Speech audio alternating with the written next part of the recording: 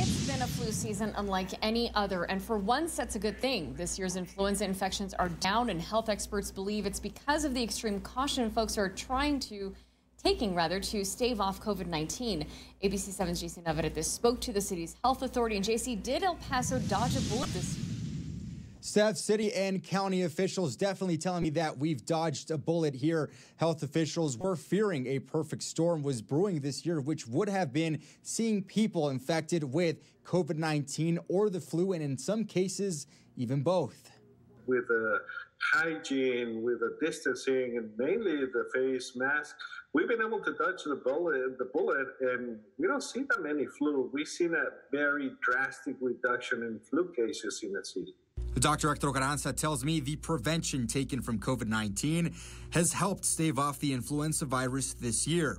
Dr. Carranza credits the number of people who got their flu vaccine. We were able to educate many people on the benefits of getting the shot and the benefits of practicing prevention. And that is also one of the winning formulas and winning combinations against the flu. And it's not just in El Paso. Nationwide, flu numbers are drastically down. The map shows the country's influenza infections through the months. The entire country right now in the green, showing minimal cases of the flu.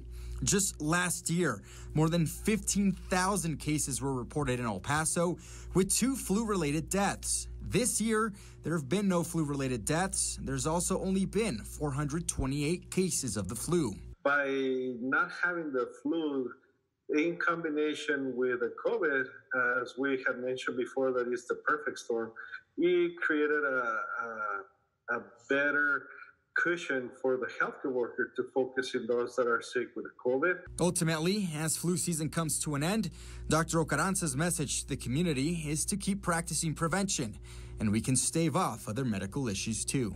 People continue wearing their face masks. That is extremely important. Continue practicing hygiene. Good hygiene is good for a lot of things. Again, flu season almost over. Dr. Carranza believes that these good habits could mean an easier flu season each year. Plus, our healthcare workers can, of course, enjoy a break by keeping hospitalizations down if we continue to wear our mask.